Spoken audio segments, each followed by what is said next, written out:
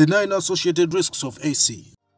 The temperature rise in most of the hot countries create an uncomfortable condition throughout the hot season, and ever since the invention of the air conditioners, they serve as a lifeline for most of the household with children and provide ease for the elderly.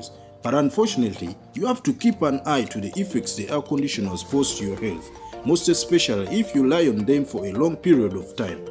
A poorly maintained air conditioning system, as a matter of fact, triggers an often overlooked severe disabling headache, usually affecting one side of the head due to dehydration. This condition is normally triggered and felt when you suddenly step in or out of a room after a long stay in an AC environment. This condition is often accompanied by nausea, vomiting, and visual disturbances.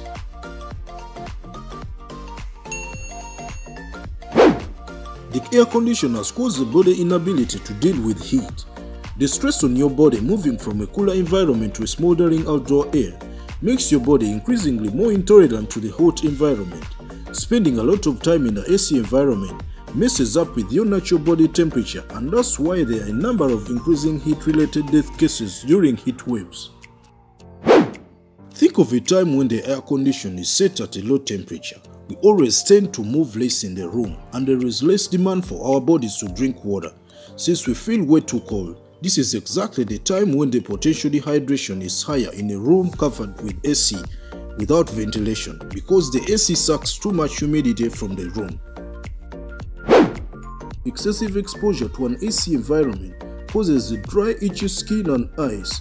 People affected with dry eye syndrome should preferably not stay in an AC environment for too long, because it worsens the symptoms, and as I cautioned before, sitting in an AC room for too long causes the skin to dry, though your skin might return to normal after a few hours of being outdoors.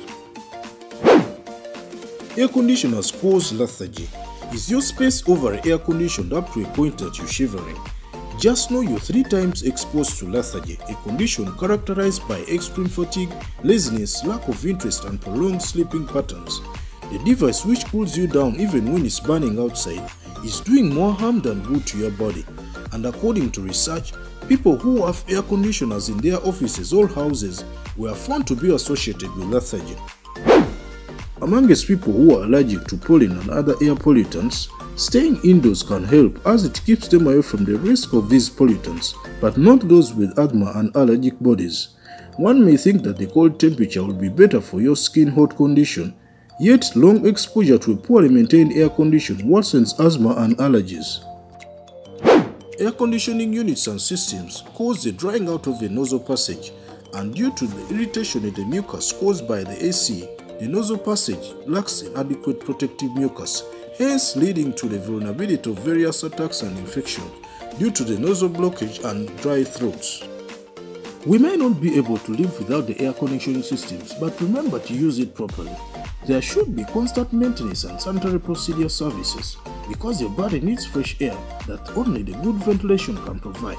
So it's always advisable to ventilate your room 3 to 4 hours to avoid headache, dry nose, and always be mindful towards your healthy life living.